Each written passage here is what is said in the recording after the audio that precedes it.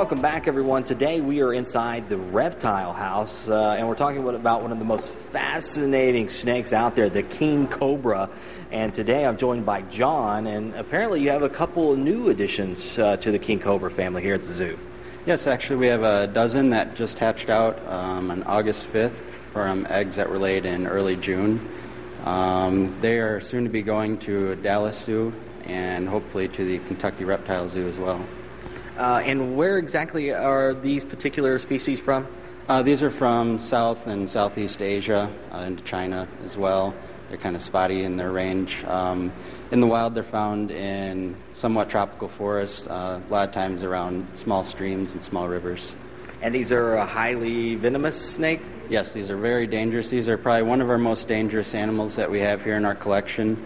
Their venom isn't necessarily the most toxic, but they're such a large snake that they deliver a very large amount of venom whenever they do bite. The breeding that happened here, that was a planned thing?